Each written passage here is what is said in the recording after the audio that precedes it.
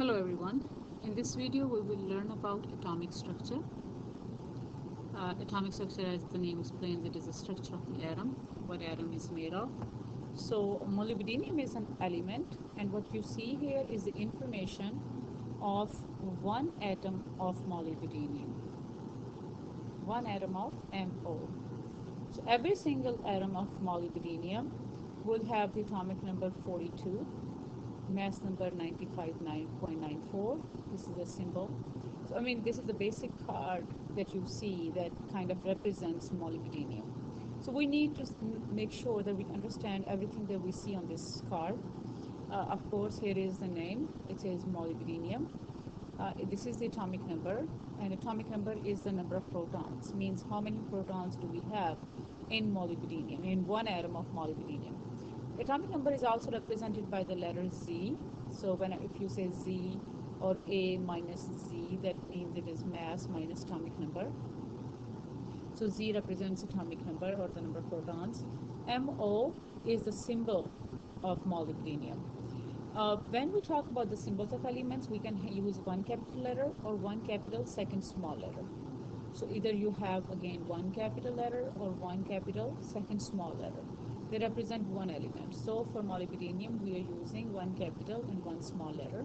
We call it atomic symbol. And then at the bottom right here, what you see is the atomic mass, which is the average mass of all the isotopes of molybdenum. So the atomic mass that you see here is 95.94. And as I mentioned earlier, that atomic mass is represented by A. So this is A, and this is Z. Now, what is atomic number? Atomic number is the number of protons. Okay, an element is defined by the number of protons. So number of protons is basically the identity of the element. If you change the number of protons, the element will change. So if I say that there is some element who has atomic number 11 or who has 11 protons, you will just go to the periodic table and look for number 11, and you will say, you know what, this element is sodium, because atomic number is 11 for sodium. So basically, as I'm repeating, that atomic number or number of proton is the identity or fingerprint of the element. If the number of proton is different, it is a different element. Atoms are neutral. Neutral means no positive, okay, no charge. That's what the neutral means. So atoms are neutral. So for an atom, the number of protons has to be equal to the number of electrons, because I hope you understand that the protons have a positive charge on them and electrons have a negative charge on them. So if protons are positive and electrons are negative, they got to be equal to get the atom neutral. So if it's the mass of one proton is 1 AMU, the mass of electron is not really 1 AMU. It is much smaller than 1 AMU. It's almost close to zeros because it's 1 over 1836. Okay, so let me explain that again. So mass of one proton is 1 AMU. What is AMU? AMU means atomic mass unit. So mass of proton is 1 AMU, but mass of one electron is 1 divided by 1836 AMU. Means it is so small that it's almost negligible. But what I was explaining here earlier was that the charges are opposite. So they got to be the same number to get the atom neutral. So what is an isotope? Atoms of the same element with different number of neutrons. Okay, but first of all, where the neutrons are, we have phosphorus 1531. So this is the atomic number. Okay, this is the atomic mass. Atomic number is the number of protons, must be equal to the number of electrons. To get the neutrons, I will do A minus Z. So I am going to do 31 minus 15. So the neutrons will be 16. Okay, so this is how we calculate electrons, protons, and neutrons for any particular element. But if I have different masses, lithium, atomic number is not going to change because the number of protons are not going to change. So they are all 3. That means as long as atomic number is 3, that means I am talking about lithium. But do you see that the atomic masses are different for all 3 lithiums? Now let's calculate electrons, protons, and neutrons for that. So protons 3, electrons 3. To calculate the neutrons, I do 6 minus 3, alright, so which is equal to 3. Here protons 3, of course, you know the atomic number is 3.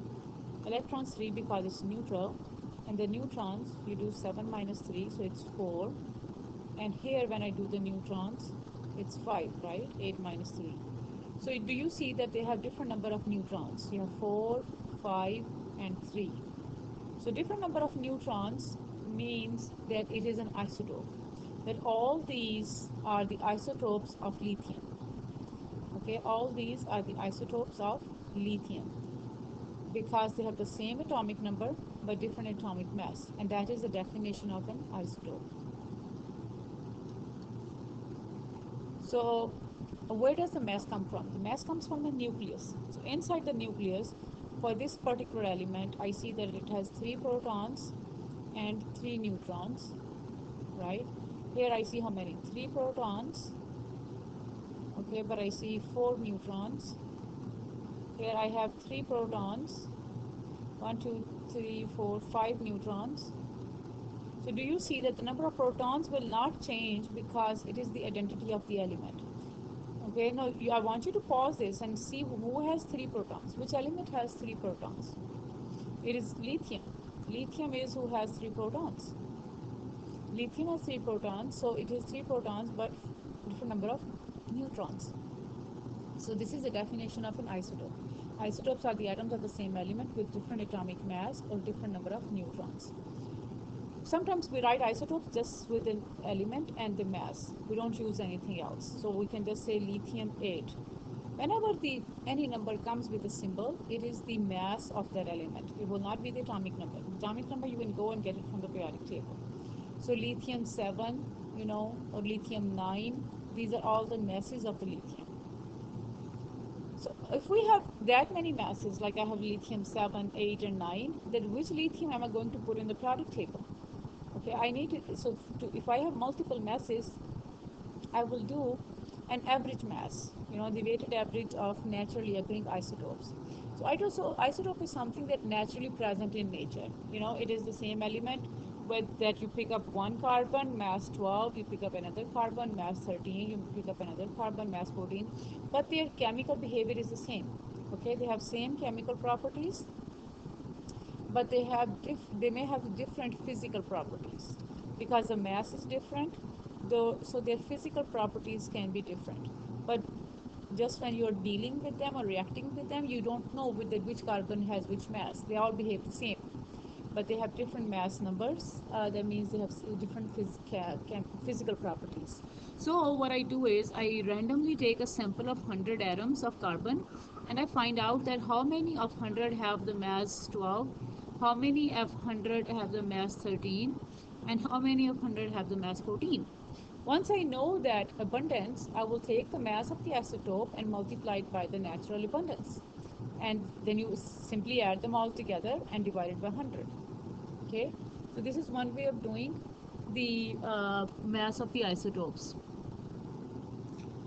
So let's calculate the average atomic mass of isotopes. We have magnesium here, the average atomic mass. So whatever the mass that we see in the periodic table is taken as an average of all the naturally occurring isotopes. So what we see on the periodic table is not the mass of one atom.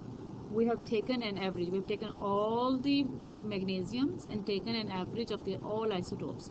So for example, in nature, magnesium has 3 isotopes. Magnesium could be 24, magnesium could be 25, magnesium could be 26. So we collect a random sample of magnesium and we find out that 78.99% of magnesium have the mass 24 and 10% of the magnesium have the mass 25. 11% is this.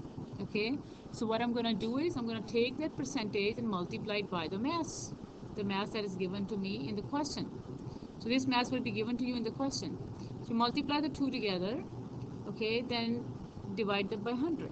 Add them all together and divide it by 100.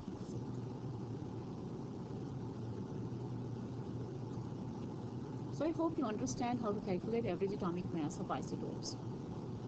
As I was giving you an example here too, I will let's use another page. you have hydrogen, 1 and 1, hydrogen 1 and 2, hydrogen 1 and 3. So let's say it is 75% right here, it is 15% right here. What is left now? 10%. So 10% right here, because the total has to be equal to 100. So what I will do is I'll take 1 multiplied by 0.75, you can calculate the percentage, plus 2 multiplied by 0.15, plus, this is one isotope, this is the other isotope, and 3 multiplied by 0.10. And then I will add them all together, and then my answer will be AMU. Whatever the answer is, it will be equal to, the unit I will use is 1 AMU. AMU means atomic mass unit. This is the unit of one atom. When we calculate the mass of one atom, we use the unit of atomic, AMU. So this is what you need to learn about isotopes. What is the atomic structure, how to calculate electrons, protons, and neutrons. If the number of neutrons are different, then they are called isotopes. So they have a different mass, and then what do we do with it? How do we calculate average atomic mass of isotopes? This is it for today, and then next we will learn about radioactive decay. So, all right, everybody, I'll talk to you later.